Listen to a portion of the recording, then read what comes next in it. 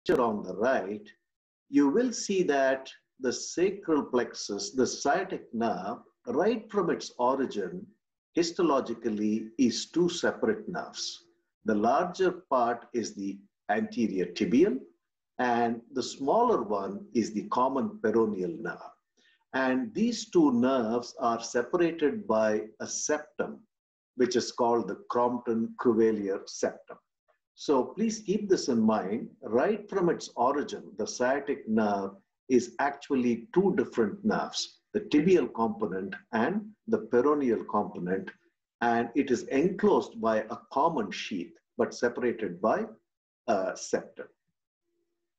So on the left, this is the osteotomal supply of the sacral plexus, a small element of the posterior hip capsule, the femur along the back, both the condyles posteriorly, and the entire bones below the knee joint with the exception of the medial malleolus. Coming to myotomal supply, it supplies the hamstring muscles posteriorly and all the muscles beneath the knee joint. And coming to dermatomal supply, this area, which is marked in red, this is supplied by the posterior cutaneous nerve of thigh, that is the back of the thigh, by the posterior cutaneous nerve of thigh, which I told you is a purely sensory nerve. And below the knee, virtually the entire leg, with the exception of this medial compartment, which is supplied by the saphenous nerve. So if you keep this particular picture in mind, you will know what the indications for a sciatic nerve block are at various levels. So the sciatic nerve, as I said, is the largest and the longest peripheral nerve in the body. It can be blocked in various places. So you can divide it into proximal approaches and distal approaches. So the proximal approaches, the most proximal would be the parasacral block. Then you can do the gluteal sciatic block. You can do a subgluteal block. You can also do an anterior approach to the sciatic nerve, and the most distal approach to the sciatic nerve at the junction where it bifurcates into the tibial and peroneal is the popliteal sciatic block. So these are the anatomical landmarks that you need to keep in mind when you do the proximal approaches to the sciatic nerve. This is the posterior superior iliac spine. That is the greater trochanter. Now, this is a line connecting both these bony landmarks. At the midpoint, if you drop a line by 5 centimeters perpendicular to this particular line, this becomes the insertion point for the gluteal approach to the sciatic nerve, which is called the classical Labart's approach.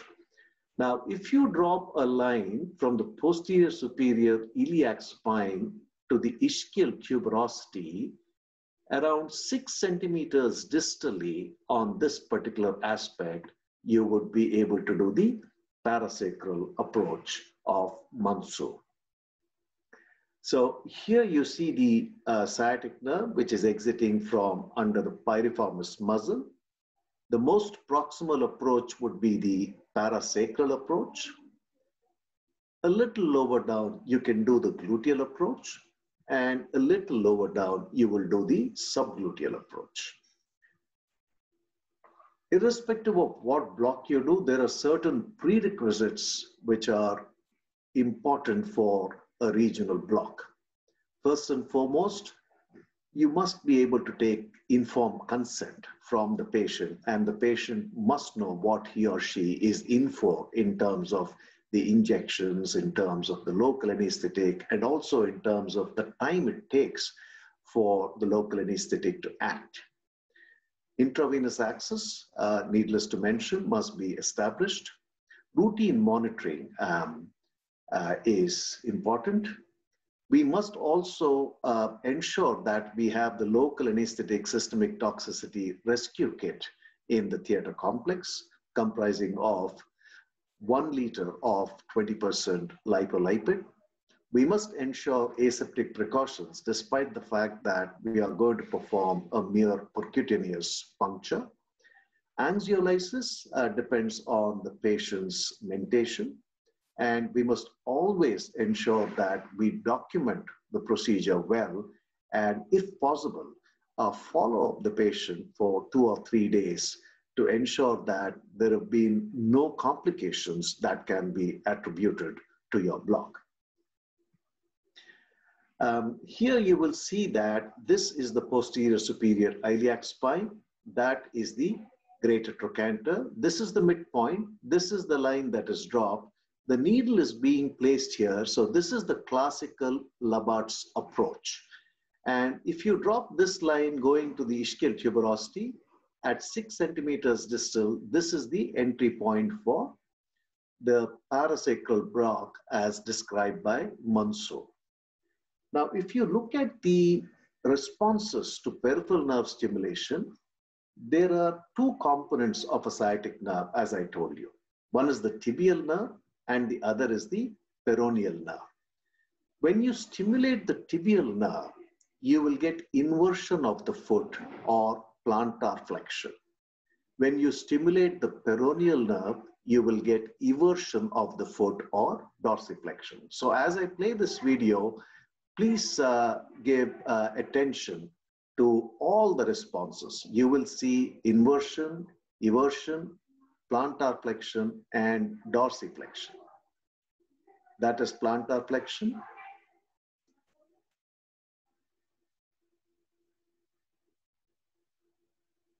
That is eversion.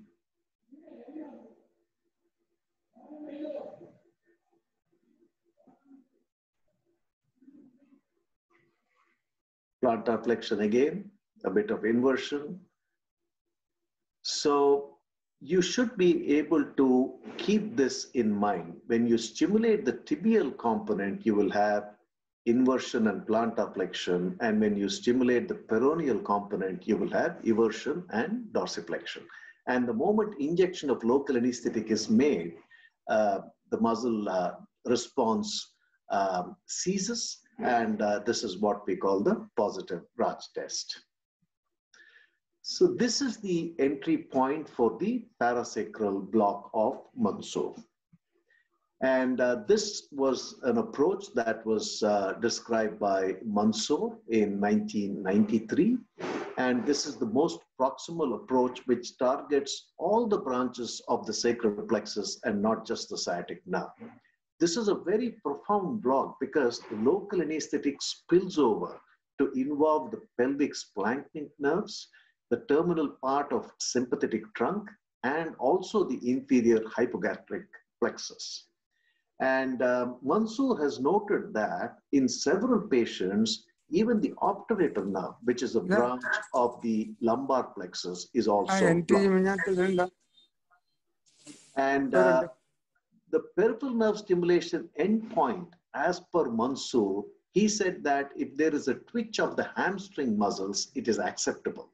But in clinical practice, we always look for a twitch at the foot. And the preferred twitch that we look for is plantar flexion.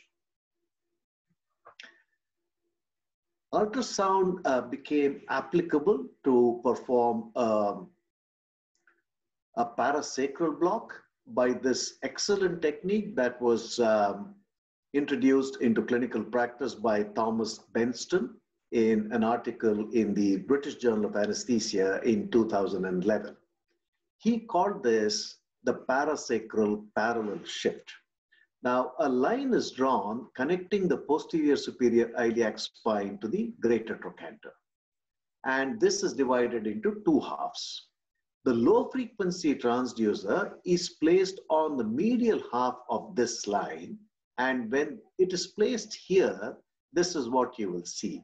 You will see a continuous line of bone, which is the ilium. You will see the gluteus maximus and the medius. Now, if this probe is shifted inferiorly, parallel to its original placement and brought to this particular level, you see that there is a break in the bone. this would be the posterior border of ischium, and this would be the sacrum.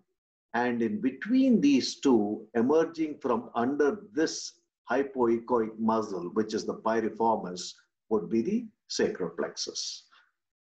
So this is how you would do it. Place the probe in this manner. See the uninterrupted line of bone, which is the ilium.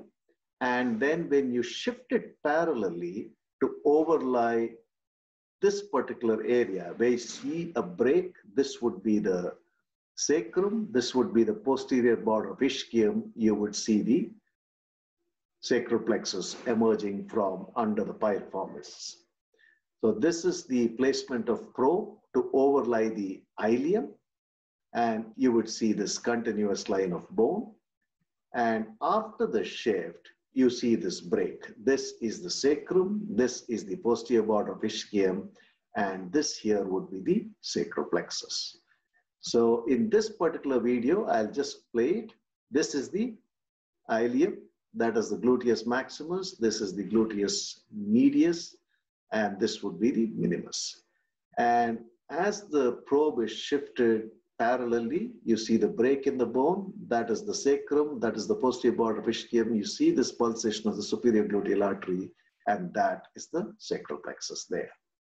So this is a small video which I borrowed from Saint Roque.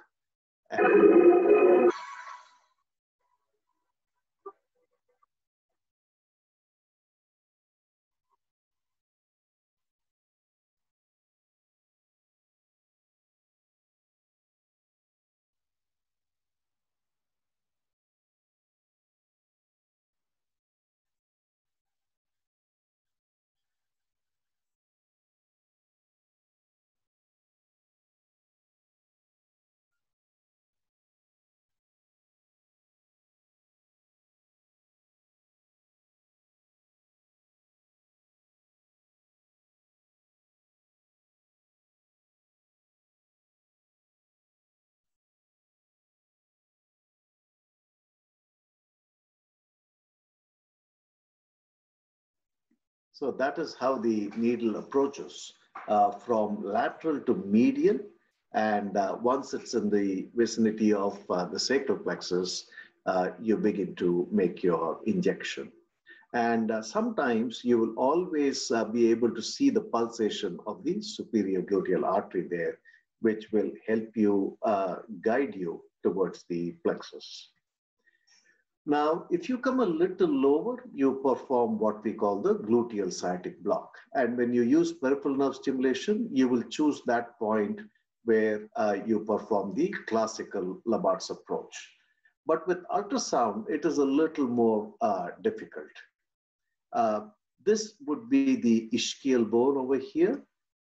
This muscle is the superior gemellus. This huge bulk is the gluteus maximus. And this lip-shaped structure, it is not round here, it is lip-shaped because it lies under the bulk of the gluteus maximus, is the sciatic nerve. And lying in close vicinity would be the pudendal nerve and the internal pudendal artery. So this is how you would put the low-frequency probe and the needle. This here is the ischial bone. This lip-shaped structure would be the sciatic nerve. This would be the superior gemellus muscle here, and this would be the gluteus maximus.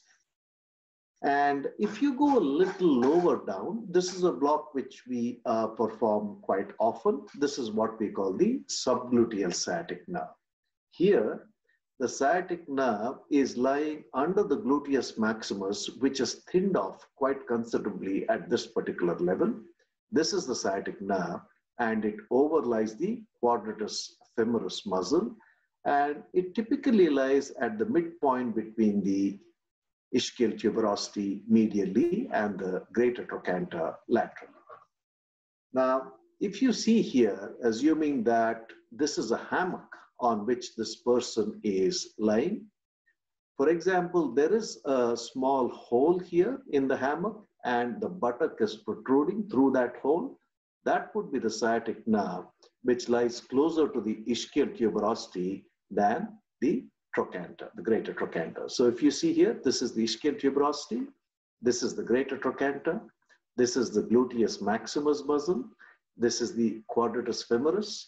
So it lies here closer to the ischial tuberosity. And this is a picture I got in a volunteer. This is the ischial tuberosity there.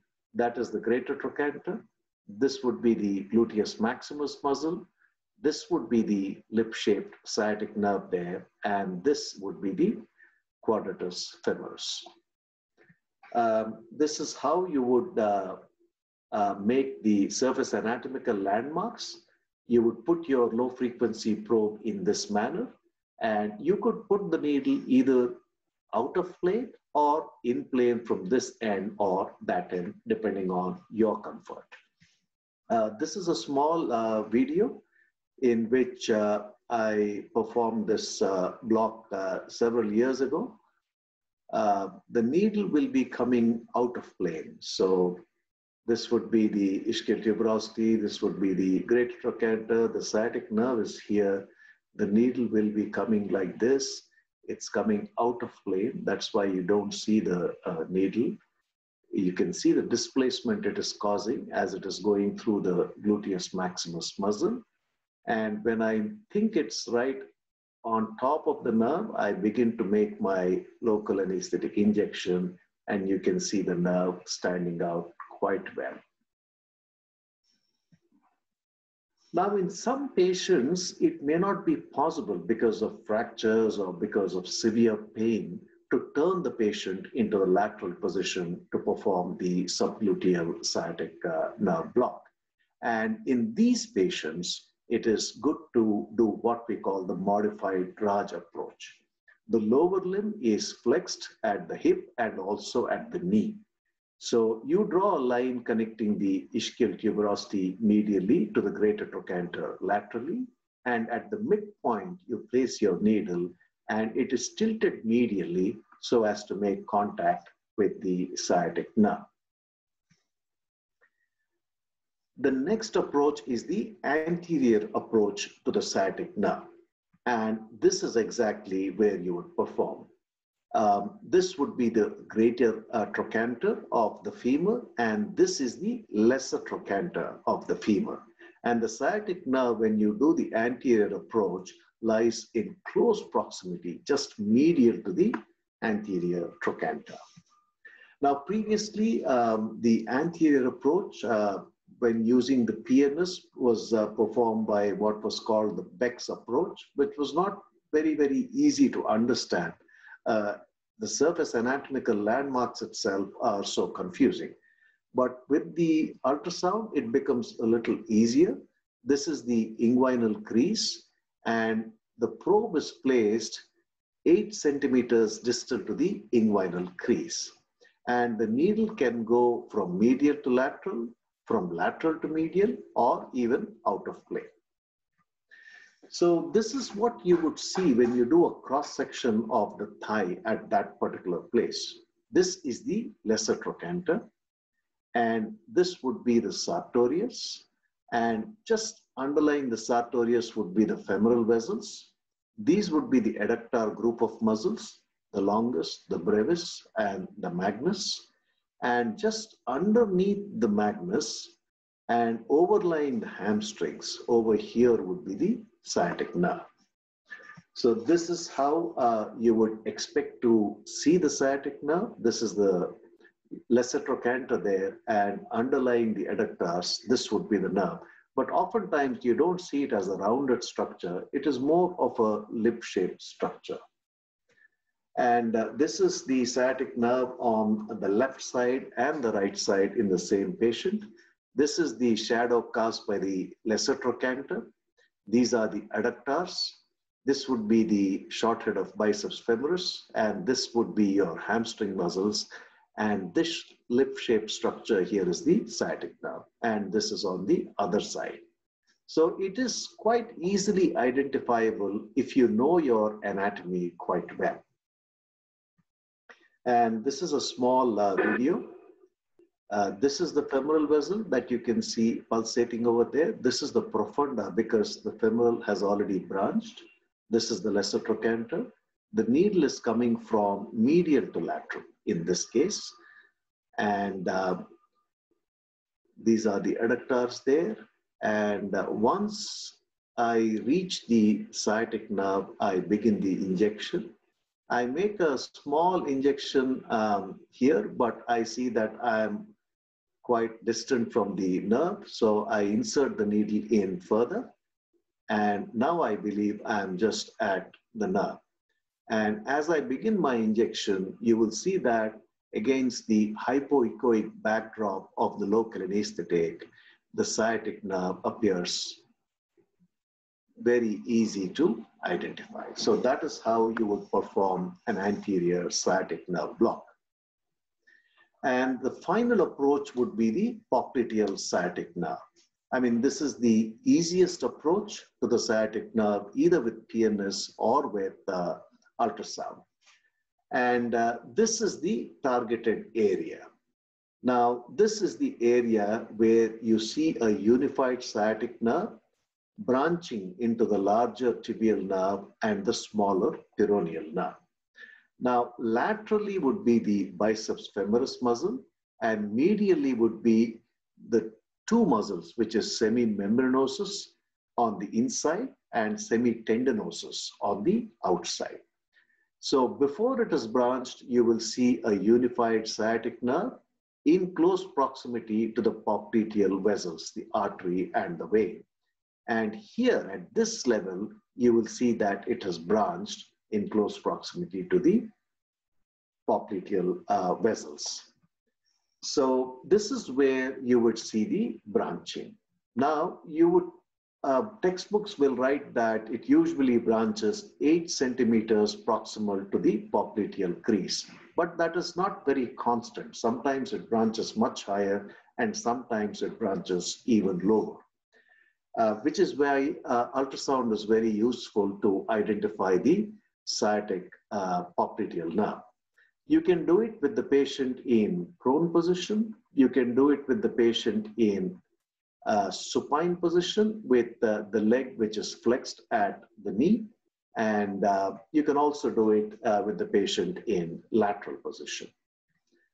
Now, when you use a peripheral nerve stimulation, you should be able to differentiate between the tibial nerve stimulation and the peroneal nerve stimulation. I've used a stimu pen here. I have not used a needle. This is a percutaneous needle. And that is plantar flexion, which means that the tibial component has been stimulated. And this is dorsiflexion, which means that the peroneal component has been stimulated. And it's very important to note that at the popliteal sciatic level, the sciatic nerve is ensheathed by an additional sheath, which is called the paraneurium. The paraneurium goes all around the sciatic nerve. And as you see here in this histological section, at the level of the popliteal sciatic nerve, the sciatic nerve is 70% connective tissue and only 30% neural tissue. So that said, I want you to see this video and we will discuss it later. Is this injection permissible? I've placed my needle within the sciatic nerve, and as I inject the local anesthetic, you can see that the nerve is imploding. It's actually becoming bigger. But I didn't have any increased resistance. But despite that, this is not permissible. We are not supposed to put the needle within the nerve. So where should you place the needle for a successful block? The best position is just where the sciatic nerve has branched into the smaller component, which is the peroneal, and the larger component, which is the tibial. And this, as you can see, is the paraneurium. The needle should go under the paraneurium. So it should be intraparaneural, but it should be extraepineural. So that is the ideal position, exactly at the place where the sciatic nerve has branched. This is a small video that I borrowed from YouTube.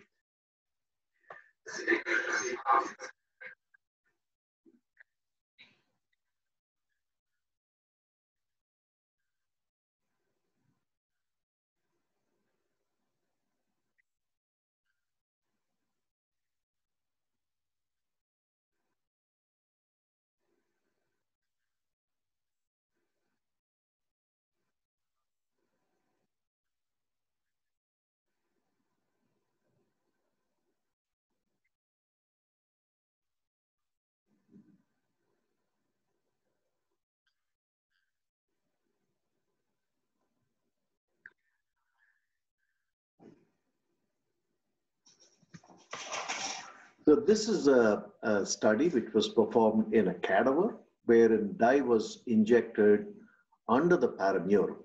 So it is very important to be able to pierce the paraneural sheath before we place the local anesthetic and perform the injection.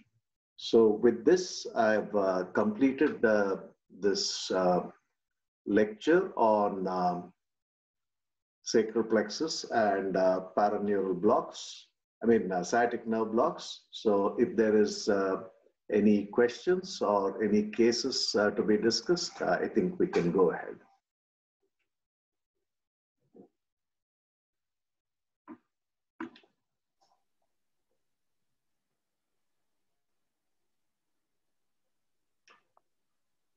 Dr. Nazar, I think one of your students was supposed to present a case. Sir, please unmute. Sir is muted. Sir, please unmute. Yeah, now it's audible, no? Yeah, it's audible. Shall we have the questions? There are a few questions in the chat box. Shall we have it first and then go to the case? Please. Oh, yes. We will do that. The first, let Binil ask the questions from the chat box. Sir, there is a question. What is the minimal volume of drug that will be enough for sacral plexus block, especially when you use it with lumbar plexus block? Okay. When I do both blocks together, I do it at least twice or thrice a week. We have a lot of sick patients in whom we believe doing the neuraxial block could be inviting problems in terms of hemodynamic instability, or sometimes the patients are very frail. So the typical volume that I inject for a lumbar plexus is 20 ml, and I inject about 16 to 18 ml for a sacral plexus block. Because we generally tend to combine lumbar plexus and sacral plexus blocks for hip fractures. And most of the nerve supply of the hip, the anterior capsule, is from the lumbar plexus. And only the posterior capsule is supplied by the sacral plexus. So I inject about 36 ml totally, 20 for lumbar plexus and 16 for sacral plexus. What drug you are using, sir? If it's for surgical anesthesia, my preferred cocktail is 0.375% bupivacaine. I take 20 ml of 0.5, 20 ml of 0.25 in a bowl. It becomes 40 ml of 0.375. I don't use any epinephrine. I don't use any additives, but it has been described. If you prefer to use any of those, you can. What about ropivacaine? You used it in your practice? Not really. I have this fixation with bupivacaine. Ropivacaine I use only when I put catheters for post-op analgesia, when I want the sensory block to predominate and the motor block not to be as much. That is 0.2%. I use 0.2% ropivacaine for continuous infusions through a catheter. But ropivacaine is not a bad choice at all. But surgical anesthesia, you can have either 0.5 or 0.75, or you can 0.75, yes, you can. Okay, fine. Sir, another question, actually you already answered, was about adrenaline with the local anesthetic agent by Dr. Sankita. Usually adrenaline containing or local anesthetic agent is not used for sciatic nerve block, is it? That was the question. Adrenaline, for proximal approaches, I would not advocate, because as you saw, when you do a sacral plexus block, the superior gluteal artery is in very close proximity to the sacral plexus. And if you enter the artery, you will know immediately. But if you enter a small vein, then even when you aspirate, you can have negative aspiration. And which is why I tend not to use adrenaline for my blocks. It may delay systemic absorption, it may increase the duration of the block, but again, it delays the onset. So my preference would not be to use epinephrine. There is a question from Dr. Paulo Rafael, our HOD of Amala Institute of Medical Sciences. How will we know it is under perineurium for sciatic oblique? Yes, sir. If you do an ultrasound guided block, when you put the needle outside the paraneurium, you will not see the drug enveloping both the components of the sciatic nerve. You will not see the drug forming a donut sign around the peroneal component and the tibial component. You will see that the drug is going around the single sheath. So that is an indication for you to know that you need to just pop the paraneurium and then do the injection. Billy, one more point related to this part. So you said the sciatic nerve divides at different levels. Suppose Yes. you are branching into tibial and common peroneal is very high. When you give a popliteal sciatic, you will trace it up till the point of division or inject at a fixed level from the popliteal fossa.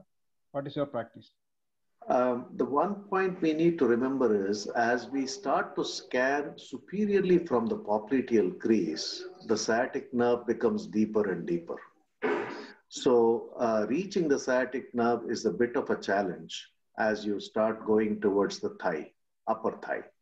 So in such cases where I see a high division, I would tend to stay around 8 to 10 centimeters proximal to the popliteal crease and make my injection there. As long as I have gone under the paraneurium, the drug will spread to involve both the components. Suppose you fail to get a titch in spite of you piercing the paraneurium. Will you inject under ultrasound guidance or you will just try for a titch? I would inject under ultrasound guidance, because failure of a twitch is likely to be seen in elderly patients who have diabetic neuropathy, or they have a neuropathy for several other causes. And sometimes in asthenic patients, especially elderly patients, the muscle twitch is not very easily appreciable. And in some cases, the patients have had a 4-foot amputation already. And there you can't really appreciate the twitch of in the foot. So in such cases, if I know that my needle is in the correct perineural position, I would not be unduly worried that I have not been able to elicit a twitch. Okay, continue, Billion. So while using PNS, usually we get a valid simulation, but won't get positive RAGS test. So how to proceed? That is a question from Dr. Venu from Calicut. Sir, can you please repeat if you... Not getting a positive RAGS test. Positive RAGS test, okay, okay. Basically what a positive RAGS test means is that as you inject more and more local anesthetic, the conductive area around the tip of the needle becomes wider and wider. So the density is much lower. So you need a higher current to get the same twitch, because the conductive area around the tip of the needle has become wider. So if your positive RAGS test is not actually coming in, even after beginning your injection, you may just begin to think that a part of your needle is probably intraneural. You can just withdraw the needle a little and see whether it has disappeared. And the second thing you can do is you can turn down the current. See, normally we get the twitch at 1 or 1.2 milliamperes. And once we get the twitch, we are supposed to reduce the current to 0.4 before beginning the injection. But several times we don't do that. The moment we get a twitch, we are so happy, we ask the person who is assisting us to start injecting. So that could be one reason why you're not getting the positive Raj test. So one, tone down the current to 0.4 before beginning the injection. And two, even at 0.4, after you begin to make your injection, the twitch is not going, you're probably intraneural. Just withdraw the needle a wee bit and then proceed with the injection. Thanks. Dr. Tony requested to share your thoughts on length of needle used and options available in obese patients. Length of needle in obese patients. For sciatic nerve blocks, irrespective of whether the patient is thin or obese, we made it a standard protocol to use 100 mm needles. That's 10 centimeter needles. 150 mm needles are also available, but fortunately in our practice, we have not had such big patients that with a 10 centimeter needle, we were not able to reach the sacral plexus. So I think as a general thumb rule, a 10 centimeter needle would be good for all sciatic blocks in adults. But for anterior block, many of the books says you may need a 15 centimeter.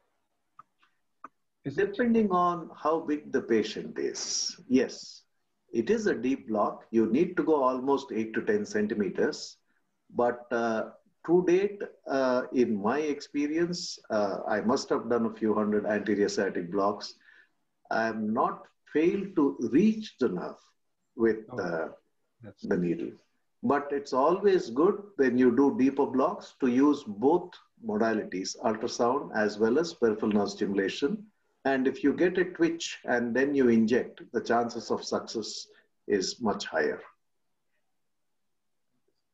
Sir, for a tibia fibula fracture fixation, only you are advising only sciatic block or sciatic block with the lumbar plexus block? There is no need to do a lumbar plexus block. Definitely a sciatic block is indicated, and along with that you can just do a femoral block, or you can do an adductor canal block, which is blocking the saphenous nerve, which supplies the medial aspect of the leg. So a sciatic block alone will not do. You will have to combine it with the block that blocks the saphenous nerve. Suppose it's an angle fracture, you can just block the saphenous just below the tibial condyle also, right? So subcutaneous. Oh yes. Oh yes.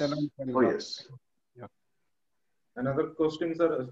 Popliteal sciatic nerve block. Any practice you follow to shorten the onset of action?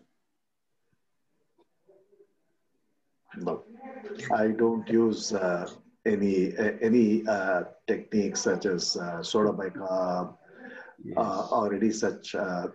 It is, if you're using ultrasound, I think the best practice would be to ensure that you pop the paraneurium before you perform your injection. Soda bicarb, definitely not. So other than soda bicarb, I can't think of anything else, barring doing an intraneural injection to hasten the onset of action. And intraneural injection, as I showed in that video, I did that block in a patient who was going to have a below knee amputation. So in that patient, it was okay to go into the sciatic nerve. I did it just to record that particular video, but you should not be putting your needle within the nerve. Dr. Veena asked about the uses of sacral plexus block for surgeries. Sacral plexus blocks, typically you don't do them in isolation. You would always combine them with a lumbar plexus block. And the most common indication would be either a proximal hip fracture. It could be a fractured neck of femur, or it could be a trochanteric or intertrochanteric or a subtrochanteric fracture. It could be a hip arthroscopy or a partial or a total hip arthroplasty. And in some cases where I have failed to do a spinal in patients with ankylosing spondylitis, I have also done it for total knee arthroplasties. I have combined both the sacral as well as lumbar plexus blocks. But it is a profound block, not definitely for beginners. It is an advanced level block. So one would, exercise caution, because if you go a little too deep, you have the peritoneum right beneath the sciatic nerve, and just under the peritoneum would lie the rectum. So the rectum is lined by a plexus, as you know, which is why people get hemorrhoids, and there can be intense bleeding if you go past the peritoneum and injure the rectal vessels. And the next question is from past state president, Dr. P. Sachidharan. And how will you do an ankle block for procedures on SOL? This actually ankle block, I'm sorry, I didn't cover the ankle block. Ankle block, actually, there's really no need for a PNS or an ultrasound. I mean, trying to use an ultrasound for an ankle block is, I would say, an overkill. We just target the 5 nerves, the saphenous, the sural, the posterior tibial, the deep peroneal, and the superficial peroneal nerves. And it's more like a ring block, which is performed around the level of the malleoli. Next question is, in a thin patient, can we use high frequency linear probe for parasacral plexus block? Possibly, yes. Yes, in a very thin adult, or in an adolescent, or in a child, you can use high frequency linear probe. It's just a matter of getting used to the image. So shall I add one point to this? One of the uses for the curvilinear probe in this sacral plexus is that you can simultaneously identify both the bony landmarks. Yes. In a single field, which may not be possible with a high frequency probe, right? In a thin patient or a young patient, it is possible, but then being able to appreciate the difference in anatomical presentation between a curved probe and a linear probe is something that needs to be appreciated by us. So I tend to use a curved probe always. I have a high frequency curved probe, which goes from 3 to 8 megahertz, and the footprint is only 35 millimeters as opposed to the C60 probe. So that makes it quite convenient for me. Okay, and the next question from Dr. Sankhita Kulkarni. Do you always block the saphenous nerve along with popliteal sciatic block for lower lip surgeries? And when you are using saphenous nerve block, what level you prefer for saphenous nerve block? I would prefer doing the adductor canal block because that is so easy.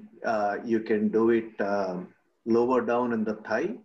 And the more important advantage is that you don't have palsy of the quadriceps femoris muscles because the only motor nerve that is affected when you do the adductor canal block is the nerve 2, vastus medialis, which is one of the 4 quadriceps. So I would prefer doing the adductor canal block. And I would not always combine unless the incision is likely to involve the medial aspect of the leg. And it's another question from Dr. Anil Kumar. How long we need to wait for proper action of sciatic nerve block? 20 minutes. It's the largest nerve in the body, and there is a septum which separates the tibial component from the peroneal component, I would say a minimum of 25 minutes. Because the drug has to seep from the periphery to the core. And that is when you will get the total sensory and motor block. So I think giving 25 minutes is minimum before you proceed. Can we keep a catheter? A tourniquet? No, catheter. Catheter, yes, yes. You can place. Yes, you can do that. You could place a catheter. We would normally do it subgluteal sciatic if we are doing it with ultrasound. Popliteal also is possible. We have a busy vascular surgery team in our hospital. So they get a lot of smokers with severe intermittent claudication and impending gangrene of their toes. So these people are in tremendous pain. They just can't sleep in one position. And the moment I do a popliteal sciatic block and put in a catheter and give them some local anesthetic, I mean, they're so relaxed, they go to sleep immediately. So popliteal sciatic catheters is something we do quite often. Okay, sir. And Dr. Fayaz is requesting you to share your experience with pudendal nerve block. I really don't have any experience with pudendal nerve block. I have never done it. I've only heard Dr. Rani Sundar in Coimbatore. She had done an excellent lecture on ultrasound guided pudendal nerve blocks. But I personally have no experience. Another question about the probe only. Is the high frequency curvy linear probe available with Sonosite machine? I think it's available. Yes, it's available. It is available for the same cost as the C60 probe. So not many people know it is available. So that is why they don't order it.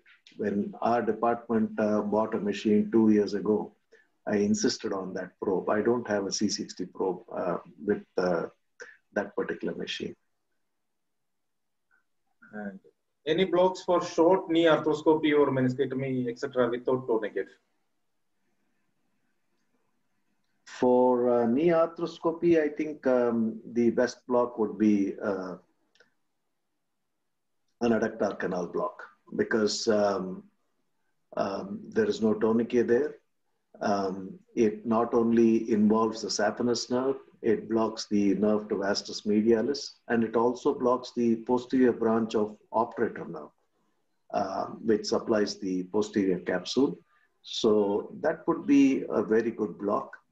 And sometimes